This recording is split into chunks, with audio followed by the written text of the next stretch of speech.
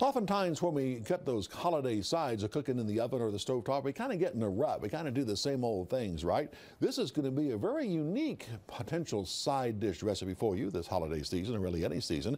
It is roasted baby carrots, red onion, and grapes. Yes, grapes, and we're going to have a lot of different flavors added to that.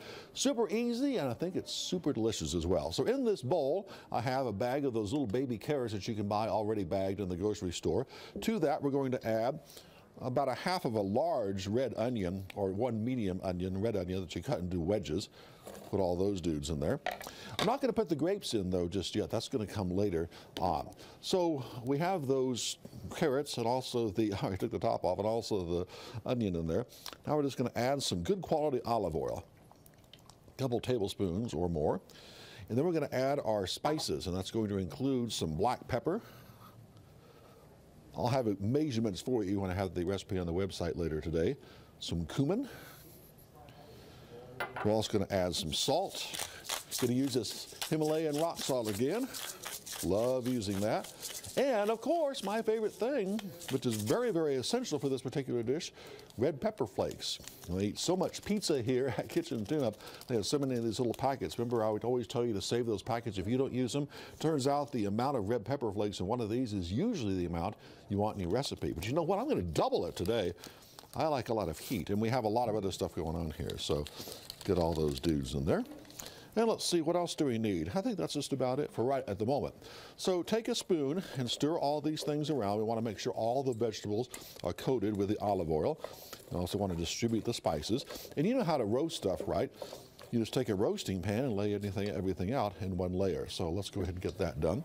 The oven is preheated to 375 degrees. I want on my pan here, I want to line that with foil. That's easy for cleanup. And then dump all the stuff out and spread it in one single layer. Make sure you get all the oil and spices out. It's important this is all in one layer so everything cooks evenly and actually cooks. So we'll get all that done like that.